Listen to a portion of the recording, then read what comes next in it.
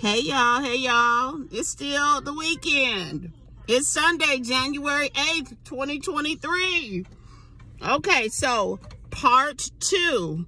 I was talking about what y'all be telling these children when family members, loved ones, grandparents, mama, daddies, uncles, aunties, brothers, sisters, cousins, nieces, nephews, the relatives are incarcerated.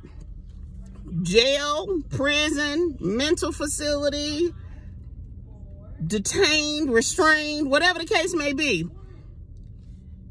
Why are you all telling these children that these people are on vacation? These children don't have any understanding then when they go get in trouble and somebody is restraining them, trying to detain them. And, you know, it's not that I want them to get in trouble. It's just they don't know what jail is. They don't know that that's a place that they can actually go, depending on their age. So I was just like, think about that. So you're telling them that this person is going on vacation. They can't get up and come and go when they want to. They can't eat what they want to eat. They can't go to sleep when they want to go to sleep. There's no tourist attractions. Well, what kind of vacation is that? Because normally a vacation starts and ends. Now, a detainment has a start date and an end date also, if you survive.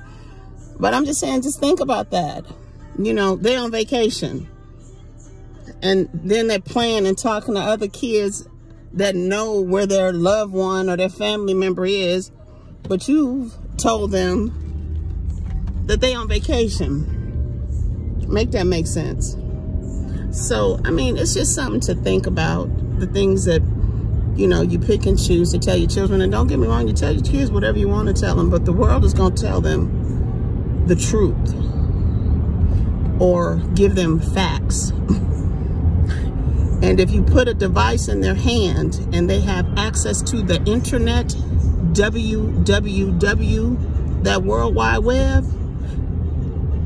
give them some answers too. So why not you be the one to break down where their loved one is, even if they don't understand? But vacation? Because some of y'all, well, I just told them they was on vacation when they were younger. Okay, but they're 18 now, still thinking somebody on vacation. Let me get up off of this. I'll see y'all later. You take care. Always remember to live, love, and laugh. And don't ever stop doing you. Peace.